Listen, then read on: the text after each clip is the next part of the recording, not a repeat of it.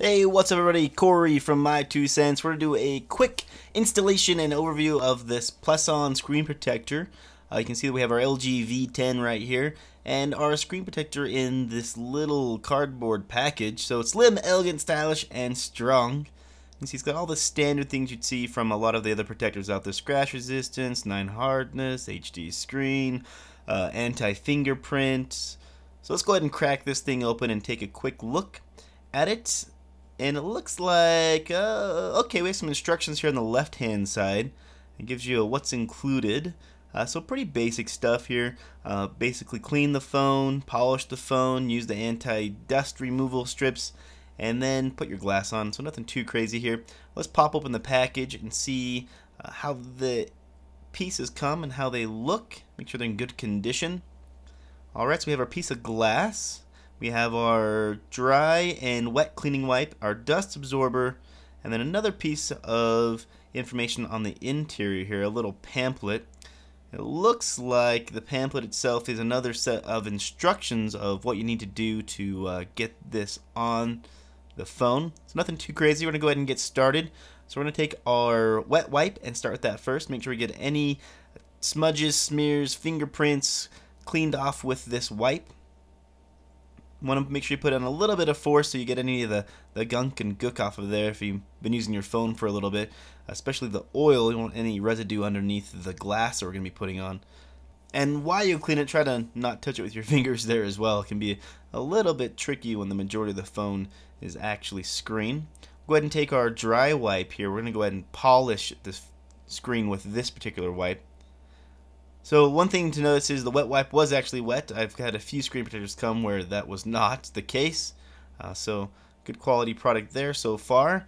Dry wipe, we'll go ahead and just use this to polish it. We're looking mirror finish at this point. You can see my umbrella light in the background there. It's pretty awesome. And my camera dip in. Alright. Now we have the screen taken care of. What you can do is use this dust removal sticker, really is what it is, and use this to remove any additional dust. And normally what you do is you do this right before you put the screen on. So you could take the backing off of it, hold it adhesive side down, and then use a dust absorber to pull it off. So here we have our screen. We're pulling the backing off of it, and honestly, to be truthful, this phone was not super easy to put a screen protector on, and part of that is because there's no distinguishing marks of what to line it up with the exception of the front-facing selfie cameras. Good adhesion of the glass with the glue though. See it suck itself right down. Now I'm not exactly happy with the way that I put this on. You can see that it tears off to the left a little bit. But no bubbles, that was nice and quick. So we're going to test how well this screen protector will go on for a second time. And that's actually a pretty important factor in screens to me, is can I peel it off once if I screwed up the first time. So I'm going to go ahead and peel the glass off, and we're going to go ahead and set it back down again and see how well that glue re-adheres itself to the screen of the phone. So I'm going to line it up a little bit more. And the one thing to be aware of is if you tip it down like I do, you actually have to put it up a little bit closer towards the top of the screen for the bottom of the phone to not have the screen protector going to pull up when it hits the plastic bottom.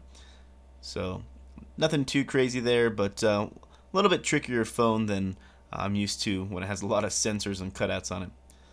So there we go, we have it on there, and it's looking pretty good. So we're going to leave it on there for about a week, and we'll come back and take a quick look at it.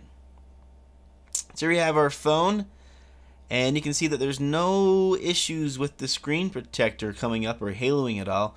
See, all the corners look great. There's a little piece of dust under it, but that's probably my fault here. Down the sides here, everything looks good here as well. No issues. And down this opposite side, same thing.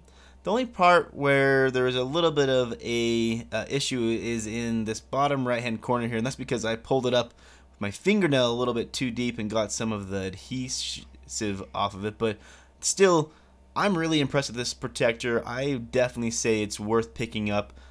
Great adhesion. Seems like it's going to last for quite some time here as well.